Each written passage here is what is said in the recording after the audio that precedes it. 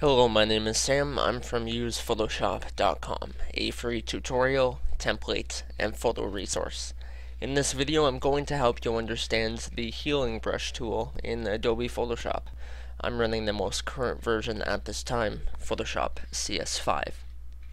If you don't already have an image open, go to File, New to create a new file, or go to File, Open to open an existing photo from your hard drive. You can also use the keyboard shortcut, which is Control and the letter O on your keyboard.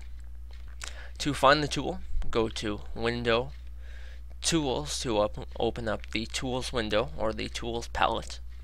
It's fourth from the top on the left hand side and may be hiding behind the Spot Healing Brush tool, the Patch tool, or the Red Eye tool. If it is, simply left click on that icon and hold down with your mouse. You will see this menu appear and you can select the Healing Brush tool.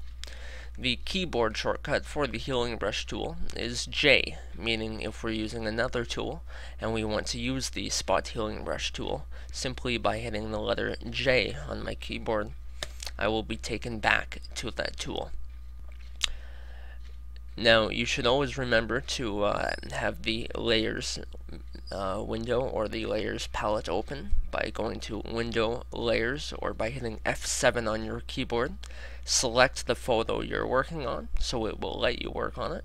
You will see my cursor has now changed to a circle, and I can zoom in on this photo using the keyboard shortcut by holding down Control and pressing plus, and I can also zoom out by holding down Control and pressing the minus button.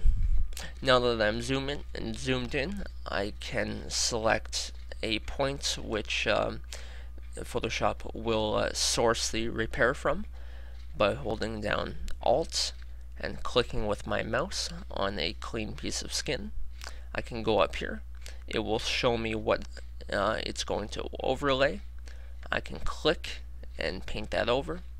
It shows me below where my source is, so I can make sure I keep it on clean skin. And there we go. Once I'm happy with my selection, I'll let go with my cursor. Photoshop will apply that. And not bad.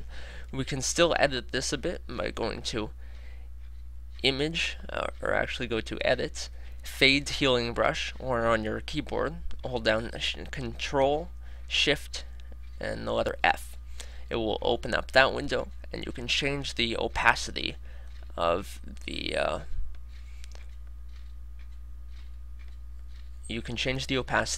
overlay that you just made with the Healing Brush tool.